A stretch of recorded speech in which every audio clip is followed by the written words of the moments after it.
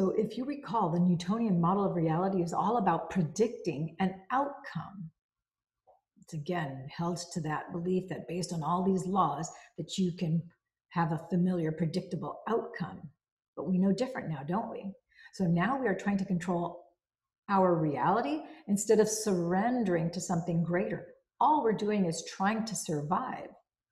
First three energy centers.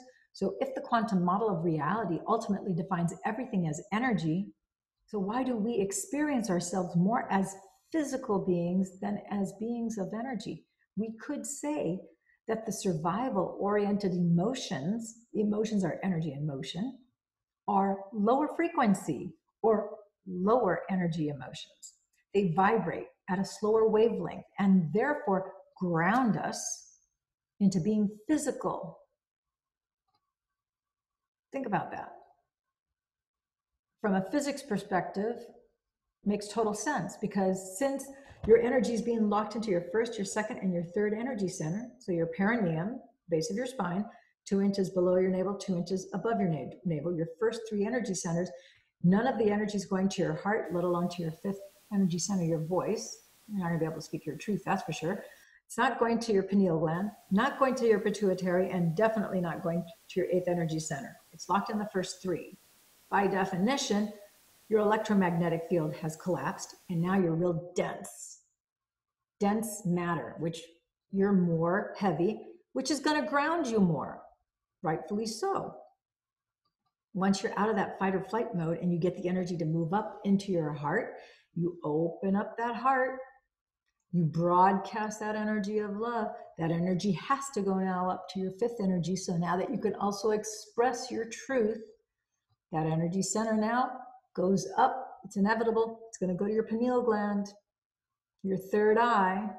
That pineal gland is going to start to grow the transducer, because the calcium carbonate, those 5 little crystals, they're like rhombohedrons, they start to shimmer until boom, the little antenna literally grows on top of the pineal gland. The pineal gland, in fact, looks like this little pine cone. That's what it looks like.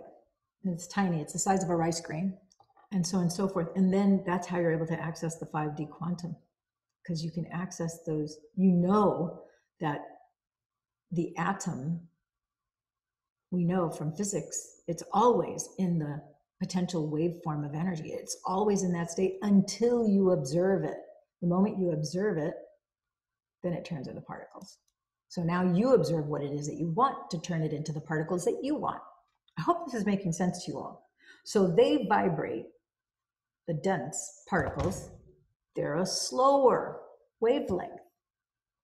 The energy wavelengths are moving at the speed of light. The other ones are slower, and they're a denser energy. They vibrate at a slower wavelength and therefore ground us into being more physical. We become denser, heavier, and more corporeal, more body-like. That's what corporeal means, because that energy causes us to vibrate more slowly. The body quite literally becomes composed of more mass and less energy, more matter and less mind. I'm sure a lot of you have felt how some people will walk into a room, and as soon as they walk into a room, the room feels heavier or darker, and as soon as they leave, the room lightens up. That is evidence that their electromagnetic field is collapsed. They are very dense matter, very grounded. They're not connecting to the divine at all. Figure 5A, the higher frequency waves at the top are vibrating faster and therefore are closer to the vibratory rate of energy and less to that of matter. Moving down the scale, you can see that the slower the wavelengths, the more material the energy becomes. Thus, the survival emotions ground us to be more like matter and less like energy.